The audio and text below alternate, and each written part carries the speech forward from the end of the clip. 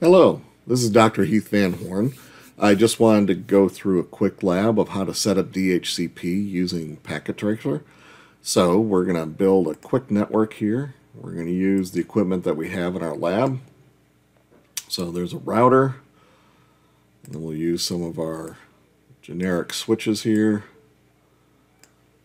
And then we'll use a couple of PCs on this side, couple of PCs on that side. We're going to set up a label. On this side, we're going to call this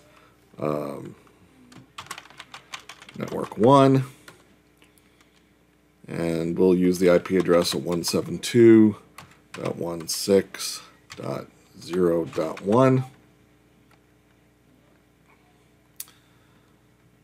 for this IP address. So this is actually the network address.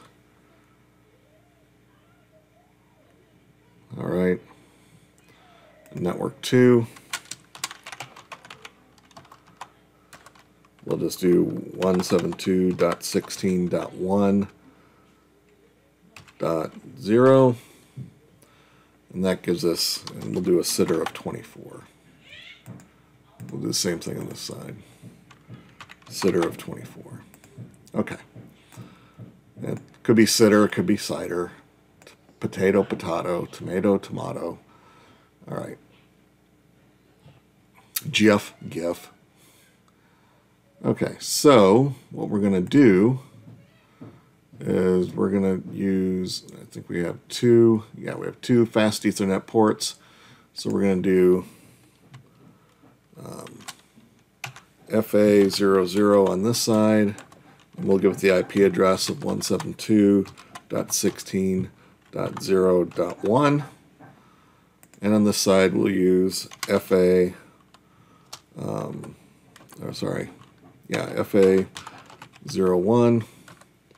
172.16.1.1. Okay, so we got our two IP addresses built out. The other thing we need to do, because DHCP, is we got to connect everything. So let's connect these items.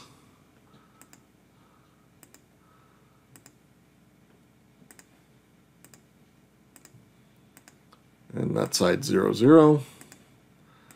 This side is 0, 1. And we really don't care because they're unmanaged switches.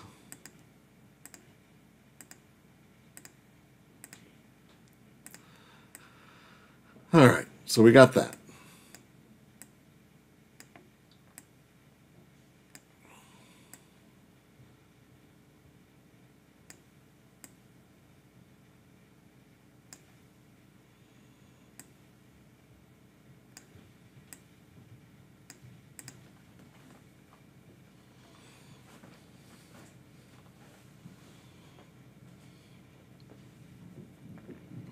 All right, so now we want to configure the router for initial use.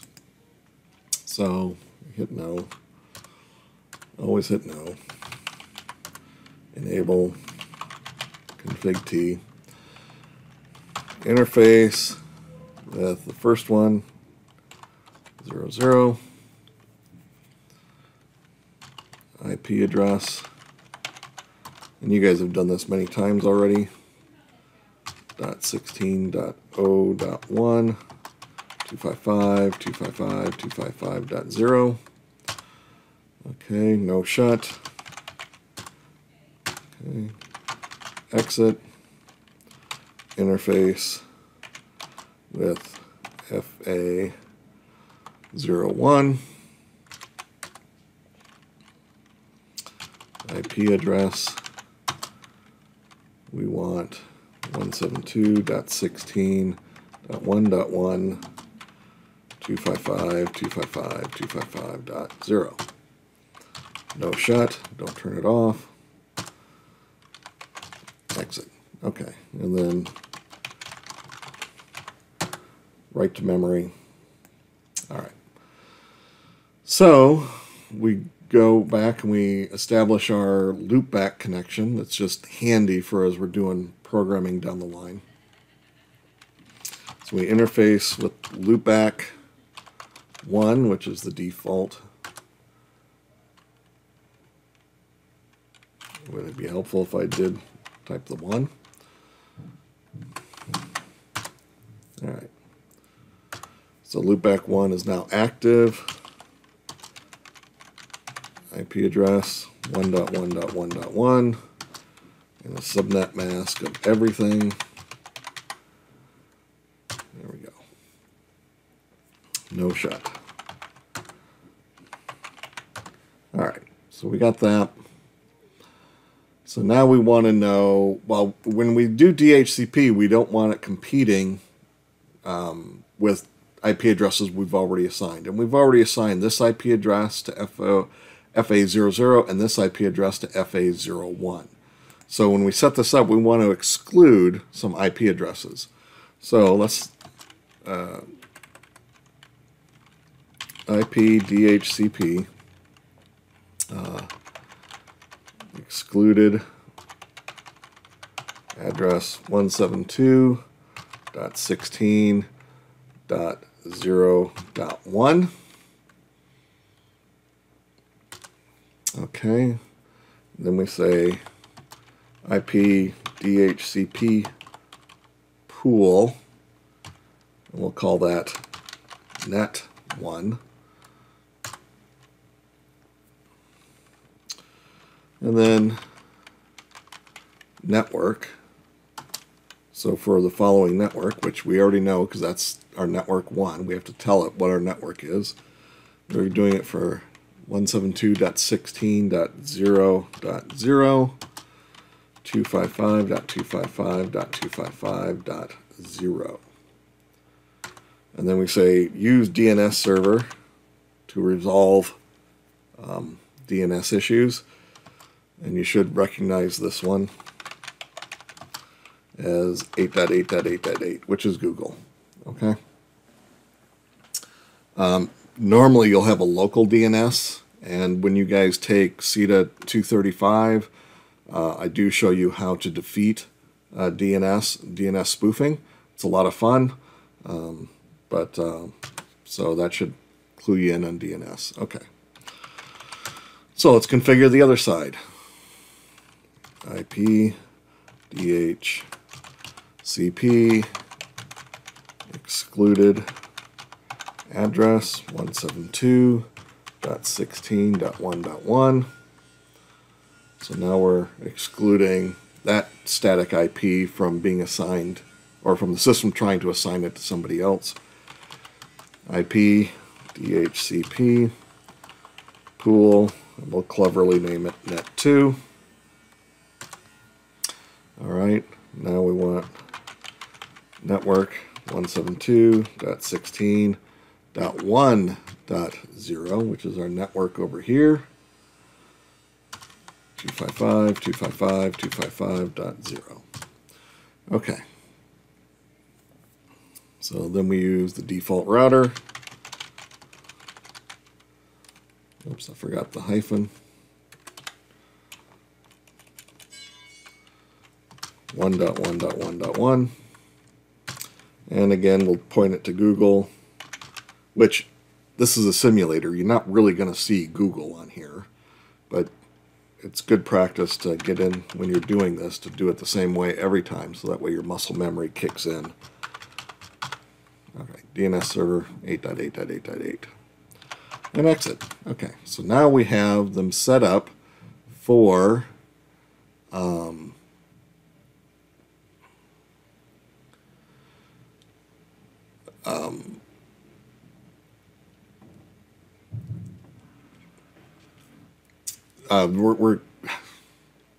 we've configured these for IP to be DNS.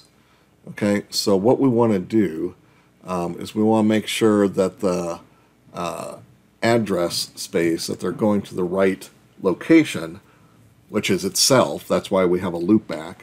We want to make sure it goes to the right location to get the IP space. So all we're going to do is we're going to interface with each of the ports.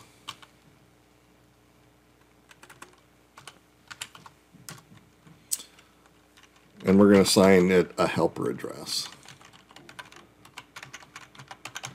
And all we're doing is we're guaranteeing that the DHCP is going to our loopback in case it needs some assistance here. So we did that. While we're here, we can do the other side.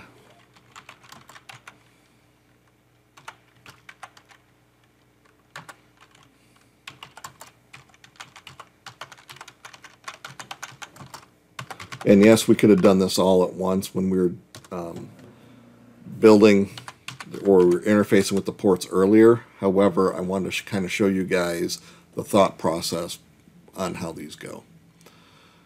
All right, so now we want to go to,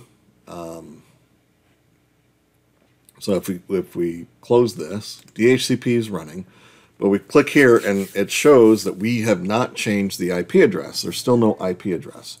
So one of the things you have to do is on your desktop itself is you got to go in and do DHCP. You got to turn it on.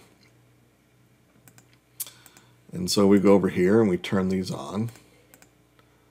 So DHCP is on. It's requesting an IP address. It found an IP address. And it gave us an IP address within our IP network space. So this one's 172.16.0.2, and the other one is .3, I think. Yeah, .3. And it excluded using .1 because because otherwise it would have tried to assign this to 1. We would have gotten a DHCP error, and then you're chasing your tail all day long. So on these ones, we have to do the exact same way. We go to here, we turn this on. It's requesting. We don't have to wait for it. We'll turn this on. And it's requesting. And now it also assigned IP addresses. And if you notice, it automatically chose its gateway, which is 11111, and it automatically filled the DNS server, which is 88888, which when you configure these manually, you have to fill all this in. Okay? So we don't have to do that. And everything is working really well. Let's turn that back on. There we go. And now you've got PCs that you don't have to configure manually, and you don't have to memorize what the IP space is, because they will just get the IP address that they require.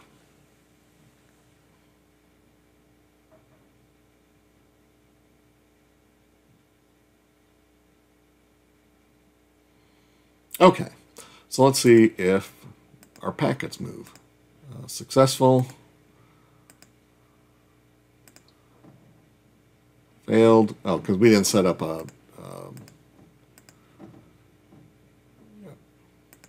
because we didn't set up a route. So if you don't have any IP routes, it's going to fail. But yes, so our computers can talk to each other. We can talk from here to here just fine. So no big deals. The only reason they won't crosstalk is because of we didn't set up any routes. So, and that's it. That's how you set up DHCP in a network.